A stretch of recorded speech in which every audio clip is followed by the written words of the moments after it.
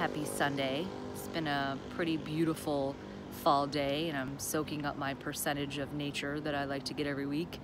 And I've been doing a lot of reflecting, especially a conversation that I was having with a friend last night. And she's like, Amber, I think it's really awesome how honest you're being about your journey right now and how it's uncomfortable and the change. I'm like, yeah, change is not like, woo, change. It's so glamorous. For me, at least, right now, I'm staying with a friend, and there's a lot of uncertainty, a lot of growth, a lot of vulnerability.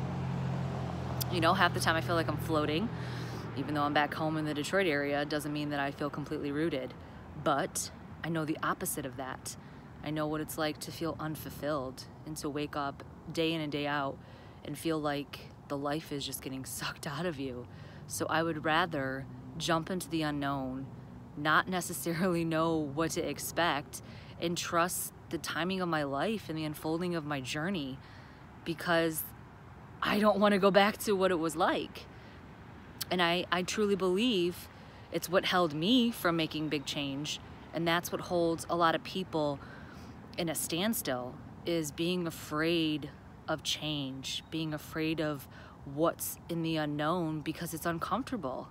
Like my friends told me, like the first week I was here, it was really hard for me. I was going through a lot of emotions, and they're like, some squirrels hanging out with me.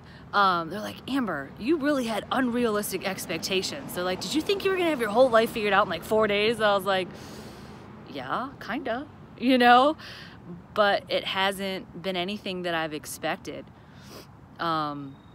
But I guess I'm not really surprised, because the type of woman I am, I like a dose of spontaneity in my life. I like change. I like to switch it up every few years. So I shouldn't be too surprised, but man, is change really just push you, like it pushes you and it forces you to grow, but it's so exciting. So that's my main message to you today.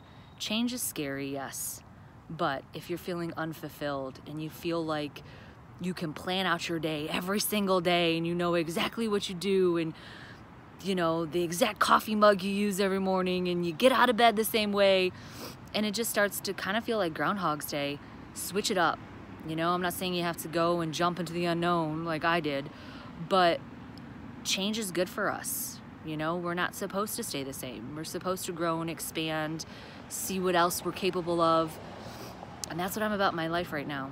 So don't be afraid to jump into the unknown, to make changes in your life, whether they're big or small, because you don't know what's waiting for you on the other side. Happy Sunday.